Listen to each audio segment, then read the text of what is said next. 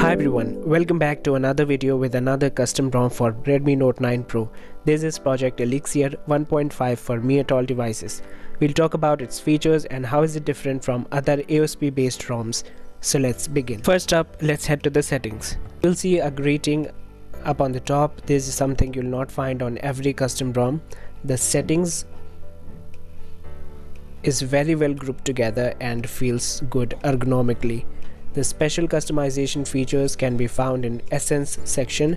I still remember its initial build when it lacked all these features, and now it has been such an advanced ROM with so much advanced control over UI. You can now enable or disable ripple effect while unlocking your phone with fingerprint, lock sensitive QS tiles on lock screen, force small clock on the lock screen.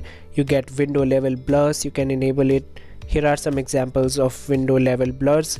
You can see the blur effect in the expanded volume control panel. You can see it when you long press like Wi-Fi tile or something like that, and you can see it in power menu.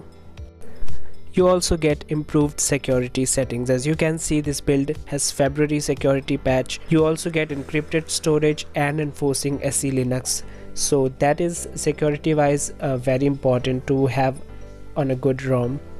Safety net test passes by default, so no need of Magisk Hide or installing Magisk for this sake. The recents menu is perfectly working with buttons to copy links or images from app previews like YouTube. Though the clear all button is so far to reach and it's a little bit inconvenient, I wish it was on the bottom. I also wish I could show how's the gaming performance on this ROM, but unfortunately I'm not a gamer, but by the games I could play I can say that it's not bad in gaming at all. The ROM is quite smooth, which you can experience in app closing and opening, animations, scrolling through the screens, etc.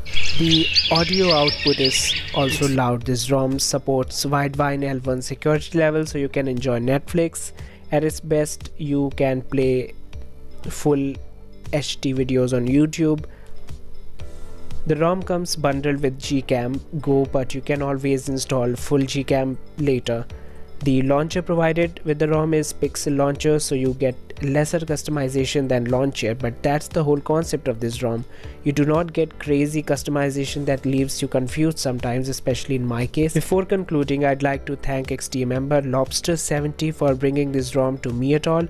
So this is all I had to share in this video. Hope you'd like it, so please don't forget to hit like, share and subscribe. See you later in my next video.